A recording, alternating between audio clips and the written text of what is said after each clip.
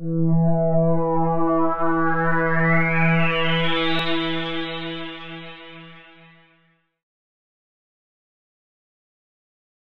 is Scheelhaase, steps up, throws it right. Miles Osei again, and he's got it at the 35-yard line.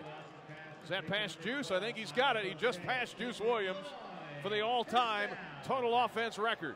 Illinois quarterback Nathan Scheelhaase totaled 362 yards on Saturday, passing Juice Williams' career total offense record. Scheelhaase finished with 10,634 yards for his career, good for 7th best in Big Ten history. Just so thankful for all the people that made something like that happen. Obviously, with that many yards as a quarterback, you're not doing a lot of it yourself.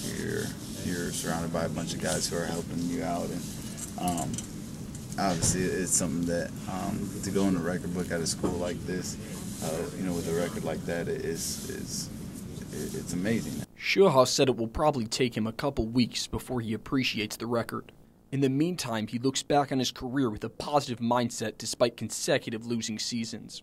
It's been a blast. I mean, it really has. I can't describe it at all how much just this program and the people believing in me has meant to me. It's taught me so much. I've grown up so much through this whole time, and it's just crazy to think that that it's over.